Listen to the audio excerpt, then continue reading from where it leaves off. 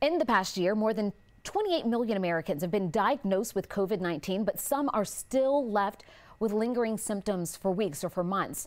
Joining us now is NBC News correspondent Stephanie Gosselin. Stephanie, I know you went inside the effort at the National Institutes of Health as they investigate what we call COVID long haulers. So we know this is an issue for so many people out there. How big of a study is this?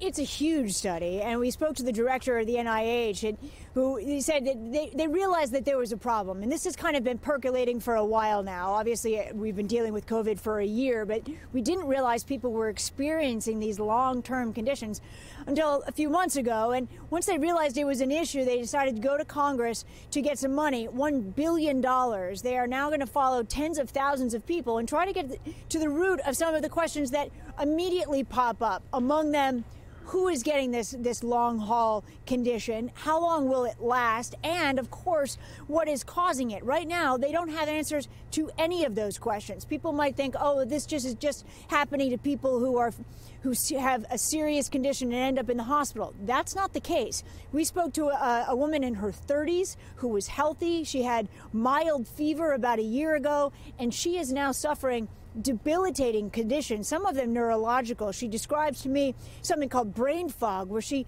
can't come up with words. She forgets her train of thought. She's been unable to work now for months. Yeah, we know a lot of people who are dealing with this are really just desperate for any answers, so this will certainly help with that. Now, Stephanie, coronavirus patients can experience a range of symptoms. We know that, or in some cases, none at all. Do you know if there are any symptoms that seem to be more associated with those who are long-haul patients?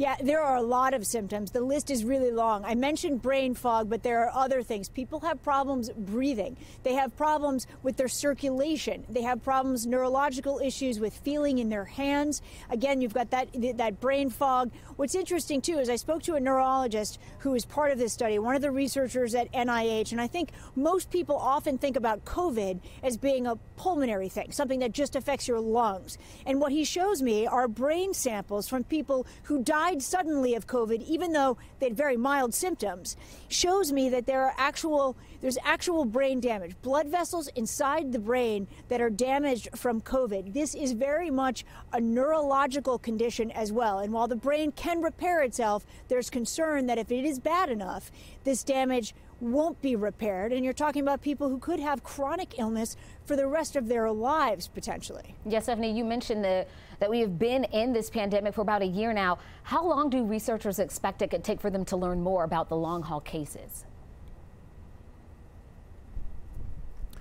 The director told me that he expects to follow these patients for months, potentially years, and hopefully they will come to the root of these causes. He suspects that it is either an issue with the blood vessels or potentially a problem with the immune system kind of going haywire, because these are people who no longer have COVID in their system. The virus is gone. So potentially you have immune systems that are misfiring. Once they're able to identify the cause, they're going to be much better equipped to actually fight it and potentially help some of these people. All right, work that certainly needs to be done. Thank you so much, Stephanie. We'll see more on Nightly News tonight at 6:30.